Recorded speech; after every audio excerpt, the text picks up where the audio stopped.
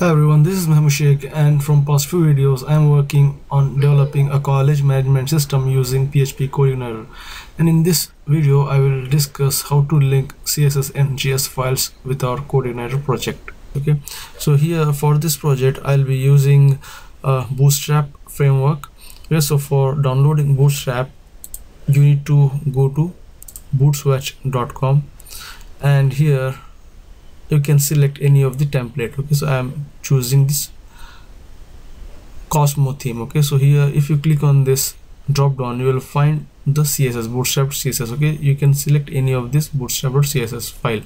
So when you click on this bootstrap.min.css or bootstrap.css file, this file gets open in another window from where you can select the entire code, and then you can just copy and paste that code and then put it in your editor and then save it with a name called bootstrap.css. okay, so that's how you can create the bootstrap.css file.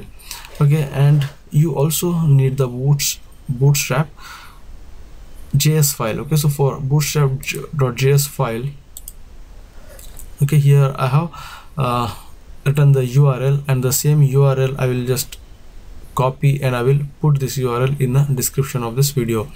And you also want jquery 3.1.0.js as well. Okay, so all these URLs I'm going to put in the description of this video, from where you can easily get these files. Okay, so I will put the URL for bootstrap.css file as well. Okay, so once you download all this bootstrap.css, bootstrap.js and jquery file, then you need to create a folder called assets somewhere on your desktop or in any place. Okay, so once you create the folder called assets, then create two more folders inside the assets folder. One is for CSS and another one is JS. Okay, inside CSS files keep your bootstrap.css files. Okay, and then inside the JS put your bootstrap and jquery file. Okay, so these JavaScript files and CSS files you need to download exactly the way I have told you just few minutes back. Okay, so for downloading this CSS and JS I will put the link of these files in the description of this video. Okay, so from where you can easily download these files. Okay, so now I have already created this folder, so what I will do is I will just close it. Okay, I will cut it and I will come to my project college MS management system, and then here I will put it. Okay, and now when I come here to my project I can see the assets folder. Okay, inside assets I have two folders, CSS and JS.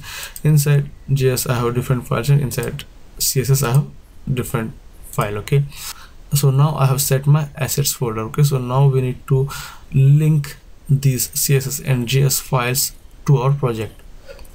Okay, for linking your JS and CSS files you need to write this code. Okay, so you have to use link tag for linking your CSS file. Okay, and for this inside this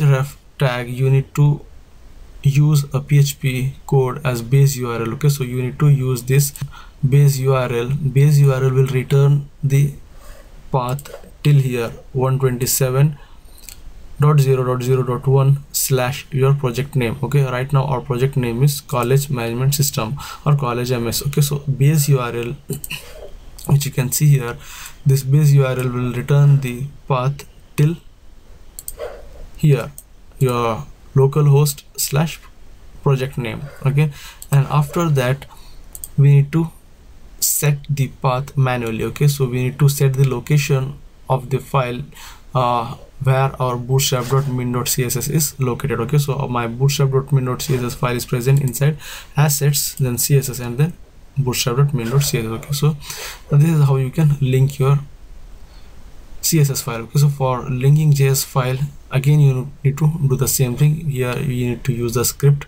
tag, and then you need to again use the base URL. Inside the base URL you need to put the location of your jquery file. Okay, my jquery file is present inside my JS folder, which is present inside assets folder. Okay, so like this you can link. Okay, now let us see whether these files have successfully linked with our project or not. Okay, so for that now let's just refresh the project. Okay, so now it's displaying me an error message as call to undefined function base URL. Okay, so it's a function of Codeigniter. Okay, so you need to use the URL helper. Okay, so this is the helper method, and we need to use URL inside our configuration, and then auto load file. Okay, here you need to come to helpers. Okay, here you need to mention that I want to use the URL helper. Okay, so here inside our home.php we are trying to use this base URL helper, and that's why we need to tell to Codeigniter that we are using the facility of helper in our project. So for that we need to load that URL helper inside our autoload.php file. Okay, now I have loaded my URL helper inside my autoload.php file. So now when I come to our project and refresh, now you can see the font style of our text gets changed. Okay, so that means our bootstrap.css and bootstrap.js files successfully gets linked to our project. Now let's verify it. Right click on this page and then click on view page source. Now let's click on this bootstrap.min.css file. Now you can see entire code of bootstrap.min.css it's displaying. That means your CSS file is linked successfully. And now click on these two files as well. Okay, this one is also linked successfully, and this one is also linked. Okay, now close this one. Okay, close these two as well. Okay, now we have linked our CSS and JS files. Okay, so while linking your JS files, you need to keep this point in your mind that you need to place your jQuery file below the bootstrap.js file. Okay, so if you keep jQuery file below the bootstrap.js file like this, then it will give you an error. Okay, so if you do like this, then you will not able to achieve this kind of functionality of dropping down. Okay, so the functionality of this drop down I'm able to use because I'm using jQuery, and this jQuery you need to put above the bootstrap.js. Okay, so that's one thing you need to keep in your mind. Okay, now we have set or link our CSS and JS files as well. That's all for this video. I hope you like this video. I hope you got some useful and valuable information out of this video. Okay, if you like this video, click on like button, share it with your friends, and don't forget to subscribe to our channel. And I will see you guys in my next video, and thanks for watching.